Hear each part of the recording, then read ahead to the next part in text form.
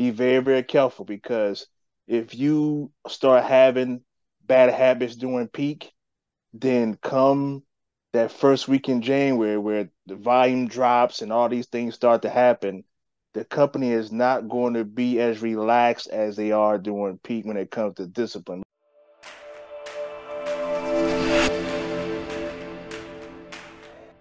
The facts, dates, and events presented in this video are from the member's best recollection and may not be fully accurate.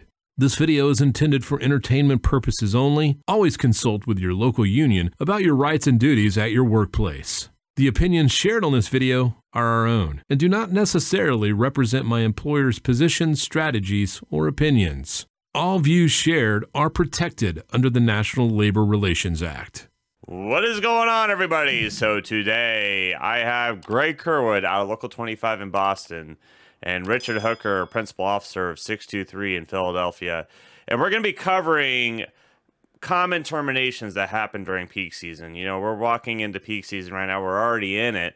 And we've been here for like a century if you collect all of us together and put us in this basket of seniority. So we've seen quite a few things happen throughout our years, and we're just trying to share some stories with you so you don't make those mistakes that we've seen happen down the road. So I'm going to throw it to Rich first. Rich, what are some things you've seen happen during peak season? Well, I would just, let everybody know, especially our package car drivers, be careful on how you treat your helper. Be careful what you say, what you do. Make sure that you keep them safe. Make sure they're following all safety protocols down to the T, because you don't want to get in a situation where you forget to tell them something. You try to, miss a step or, try to hurry up and you do something that you shouldn't do. Then it causes harm for the helper and yourself. And you don't want to get into bad habits because you do have a helper. Oh, well, I could, take more packages, or I could do this and I could do that. Be very, very careful, because if you start having bad habits during peak, then come that first week in January where the volume drops and all these things start to happen, the company is not going to be as relaxed as they are during peak when it comes to discipline. Right now, oh, we need everybody. We got to get this, these holiday deliveries done.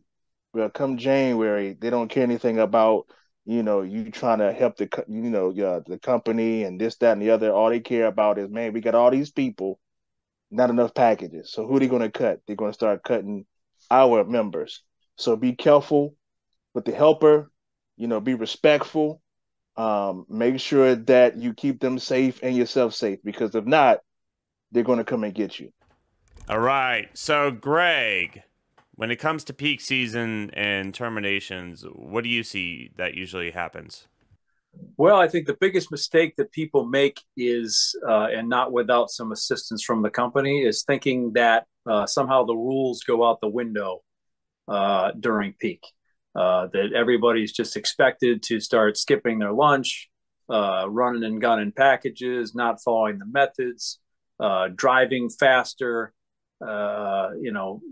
jumping over snowbanks, skipping through lawns, whatever it is.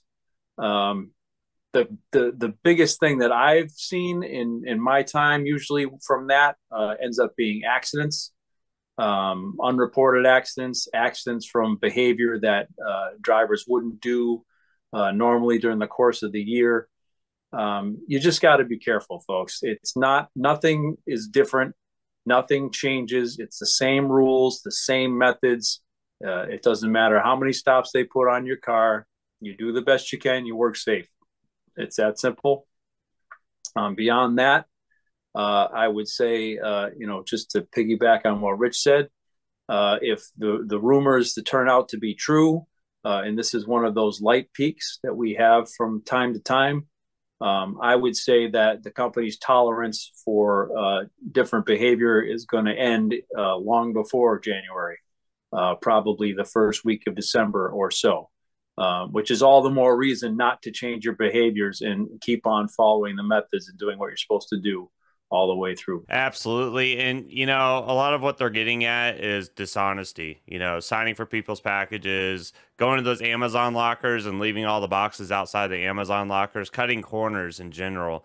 You really can't cut corners here because, believe me, the company has the resources to find these things out. And if they have to cut people out, like Greg just said and Rich just said, you're giving him ammunition for an easy case.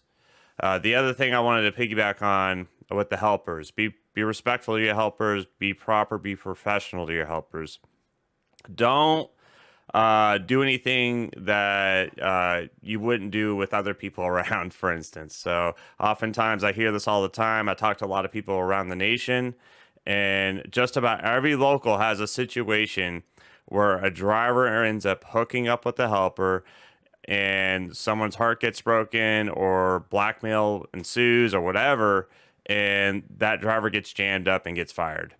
So, you know, just to make you well aware, just be professional to your helpers at all times. So if anybody here has a story of terminations that happened during peak season, leave it down below in the description. I'd love to hear it. Also, this is going to be the last video we're going to do for a period of time. You know, during peak season, things get crazy busy, and I'm going to take a little break anyways. If you have not done so already, check out 623 Lives Matter, Facebook, Instagram, all social medias, and the 401k page. Greg Kerwood runs it on Facebook, and the Teamster Media Hub. Actually, when you go to the Teamster Media Hub, be sure you check out Danny Arlen's show, the Biweekly Grievance Show. Greg and I was on it this week, talking about the TDU conference. So, with that being said, we're going to go into the shout-outs. Now, Rich, shout-outs. Who do you want to shout out tonight? Shout out to all the veterans. I mean, happy Veterans Day. Shout out to my favorite and number one veteran, my father. He served this country for over 20 plus years. Most of that time in Fort Bragg, down in the greatest state in the world, North Carolina. And also just another shout out, if I can, to our Greyhound members. It looks like, you know, we may be going out here. The plan is to go out on the busiest travel day in the season, which is Thanksgiving weekend. But again, it's up to the company. So we'll see what happens. So shout out to the veterans. Shout out to our Greyhound workers here at 623. Greg, shout outs. Who are you going to shout out tonight? My shout out is going to go to the SAG-AFTRA folks who finally reached an agreement. As you mentioned, you and I were at the TDU convention last weekend. Lindsay Doherty from the IBT was there.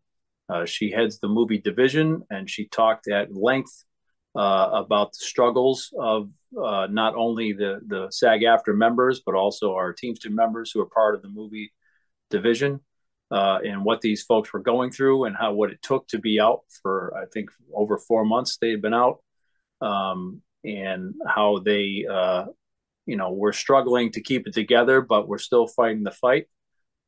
They've gotten their agreement. I don't know, good, bad, or otherwise, but I'm assuming it's pretty decent. So my hat is off to them and all the folks affected by that strike who stood strong with them, including our Teamster members. And I want to give a quick shout out to all the members we ran into and talked to at the TDU conference. You guys were awesome. It was a really good vibe. I really enjoyed it. So, and I think Greg would agree with me on that. So, aside from that, that's all I got. Love you guys, and I'll see you next time.